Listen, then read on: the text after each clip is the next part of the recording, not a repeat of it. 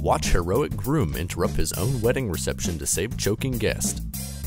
Quick-thinking Cody Campbell leaped to the rescue of the woman as she began choking on a piece of steak during the best man speech, which was being delivered by Cody's dad, Craig. The 30-year-old performed the Heimlich maneuver on the woman, who was a guest of bride Kelly Yucca at the wedding in Orange County, California last Sunday. The dramatic moment was captured on video by a photographer documenting the big day. After cracking a joke, Craig's speech is cut short by shouts from guests that the woman is choking. Straight away, Cody, a rookie with the Los Angeles County Fire Department, is on the scene.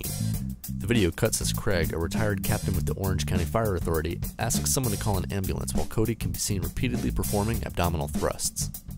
According to ABC7, Cody successfully dislodged the food, and the woman, who is in her 60s, thanked the heroic groom for saving her life. She sat back down and the reception continued. Blushing bride Kelly told ABC7, "Saving someone's life right in front of me on my wedding day and right in front of his son, that's something we'll have forever. It's so special."